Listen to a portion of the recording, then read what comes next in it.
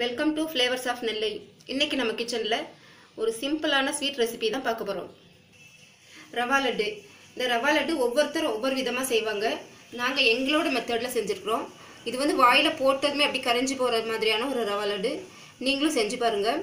இது செய்யறதுக்கு 1 கப் ரவை, எந்த கப்பில் ரவை எடுக்கிறோமோ அதே கப்பில் சீனி, ஒரு 4 ஏலக்காய், கொஞ்சமாக நெய், கொஞ்சம் முந்திரி பருப்பு.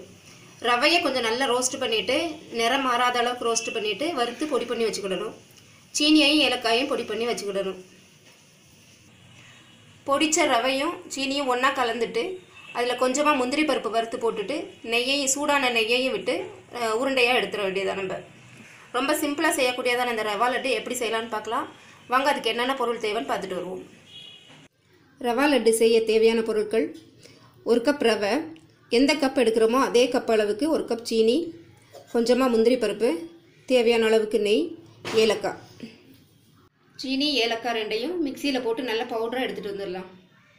நம்ம எடுத்து வச்சுருக்கிற ரவையை கடாயில் போட்டு கொஞ்சம் நல்லா சூடு வர்ற அளவுக்கு வறுத்துக்கிடணும். ரவை செவக்கக்கூடாது, கலர் மாறாத அளவுக்கு சூடு பண்ணி எடுத்துக்கலாம். ரவையை நல்லா வறுத்து எடுத்துக்கலாம். ரவை செவக்கக்கூடாது, வெள்ளையாக இருக்கும்போதே எடுத்துடணும். கொஞ்சம் சூடு ஏறினா போதும். ரவை கொஞ்சம் நல்லா கை பொறுக்கிற சூடு வந்தாலே போதும். நம்ம ஸ்டவ் ஆஃப் பண்ணிடலாம். ரவை நல்லா சூடாயிருச்சு. கலர் மாறாமல் இருக்குது பாருங்கள், வெள்ளையா இந்த மாதிரி தான் வறுக்கணும். கலர் சேஞ்ச் ஆயிடுச்சு அப்படின்னா லட்டு கலர் மாறிடும். ரவையை நல்லா வறுத்தாச்சு. இப்போ ஸ்டவ் ஆஃப் பண்ணிடலாம். ரவை ஆறினதும் நம்ம மிக்சியில் பவுட்ரு பண்ணி எடுத்துக்கணும். ரவை ஆறிட்டு இருக்கட்டும், நம்ம அதுக்குள்ளே சீனியை பவுட்ரு பண்ணி எடுத்துகிட்டு வந்துடலாம். வறுத்த ரவையை இப்போது பவுட்ரு பண்ணி எடுத்து வச்சுருக்கோம்.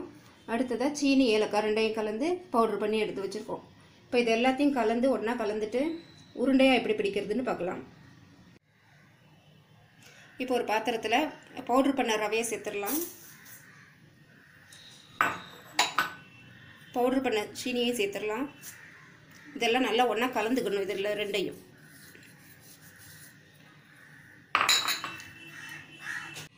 ரவை சீனி ரெண்டையும் ஒன்றா கலந்து வச்சுருக்கோம். இப்போ இதில் கொஞ்சமாக நெய்யில் முந்திரி பருப்பு வறுத்து சேர்த்துக்கலாம். கடாயில் கொஞ்சம் நெய் விட்டு முந்திரி பருப்பை வறுத்துக்கலாம்.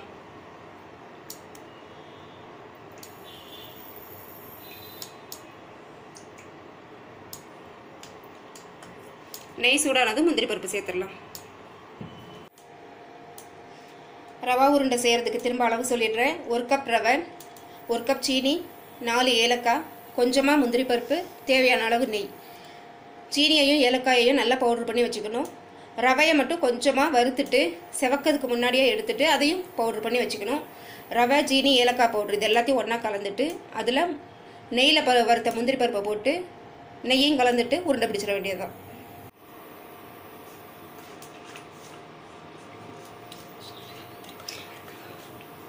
முந்திரி பருப்பு ரோஸ்ட் ஆகிட்டு இருக்குது. கொஞ்சம் செவக்க வறுத்ததும் ரவையில் கொட்டிட்டு உருண்டை பிடிச்சிடலாம். முந்திரி பருப்பை வறுத்துட்டோம். இதில் நீங்கள் தேவைப்பட்டதுன்னா கருப்பு திராட்சை கூட சேர்த்துக்கலாம். நான் வெறும் முந்திரி பருப்பு மட்டும்தான் போடுறேன் இதில். இப்போ இதை எடுத்து ரவை இதில் கொட்டிடலாம்.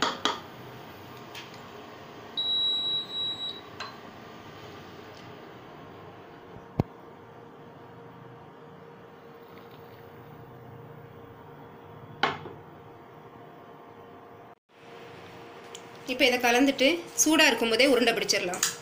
நெய் ரொம்ப தேவைப்படாது. இதுக்கு தேவைப்பட்டதுன்னா கொஞ்சம் எண்ணெய் கொஞ்சம் சேர்த்துக்கலாம்.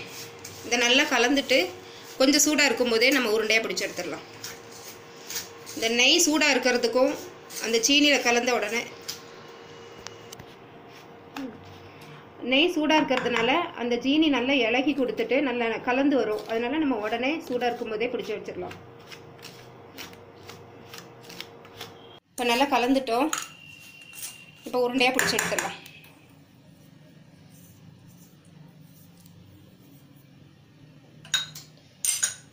ரவை சூடாக இருக்கும்போது நம்மளால் உருட்ட முடியாது.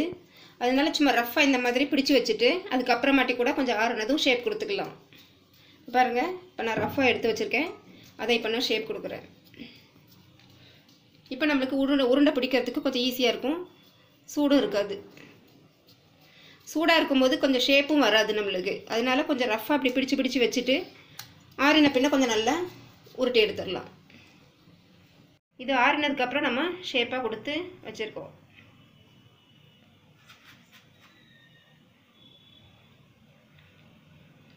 ரவா லட்டு செய்கிறதுக்கு நெய் ரொம்பவே கம்மியாக தான் செலவாகும். பாருங்கள், நம்ம ஃபஸ்ட்டு எவ்வளோ நெய் எடுத்திருந்தோம் அதில் பாதி தான் செலவாயிருக்கு. பாருங்கள், இவ்வளோ நெய் மிச்சமாக தான் இருக்குது. ரொம்ப சிம்பிளான ஸ்வீட்டான ரெசிபி தான் ரவா லட்டு. செஞ்சு பார்த்துட்டு சொல்லுங்கள். ரவா லட்டு எல்லாம் உருண்டை பிடிச்சி எடுத்தாச்சு. இந்த ஸ்வீட் உங்களுக்கும் பிடிச்சிருந்ததுன்னா உங்கள் வீட்டில் செஞ்சு பாருங்கள். பிடிச்சிருந்தா லைக் பண்ணுங்கள், ஷேர் பண்ணுங்கள், சப்ஸ்கிரைப் பண்ணுங்கள். தேங்க்யூ.